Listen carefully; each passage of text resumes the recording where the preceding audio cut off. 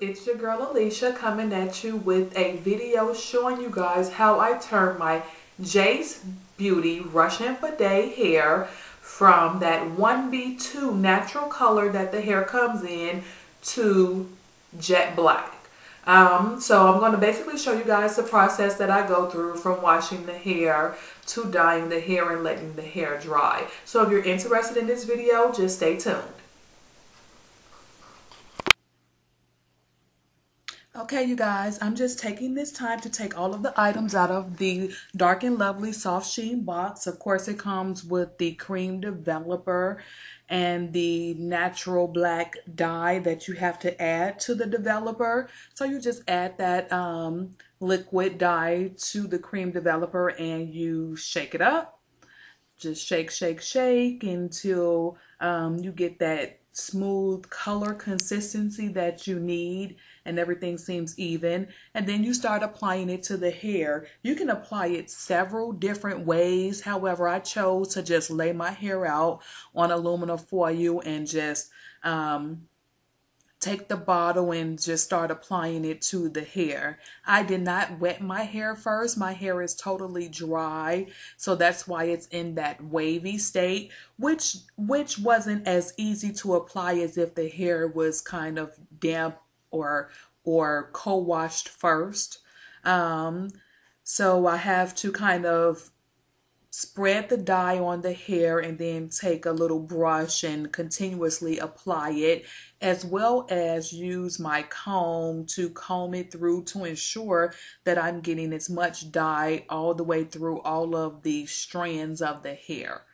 So I just continuously went through that process to ensure that all of the hair was covered in some type of dye, and making sure that I get the tips of the weft or as close to the wefts as possible, because oftentimes when I get my extensions dyed, that part still seems to be brown. So I wanted to make sure that I got all the way up to the wefts.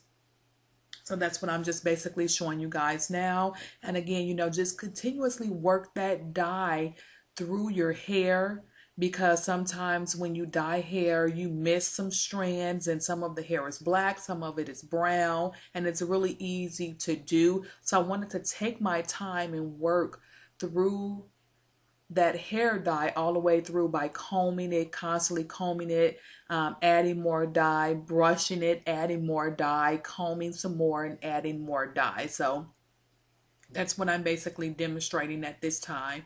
I also flip the hair over to the other side just to make sure that I am saturating this hair with this black dye as much as possible. I really did not want to miss any strands or have that highlighted look, because I missed some strands of hair. So I really was trying to make sure I saturate the hair with the black dye by constantly going through, brushing that dye on, and really getting that hair as saturated as possible.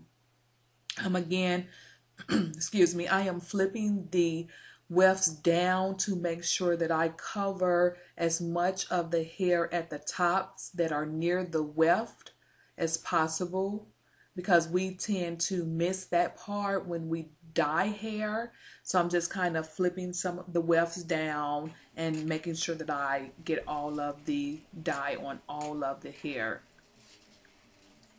So yeah, that's what you see me doing, adding that dye to the tops of the strands of hair that's close to the weft. I know in previous installs where I got my hair dyed, I always noticed that that tip part is kind of brown, and that's the part that's going to be closest to your natural hair. So if your natural hair is black, you definitely want the part that's closest to your natural hair to be as black as possible, so it blends properly.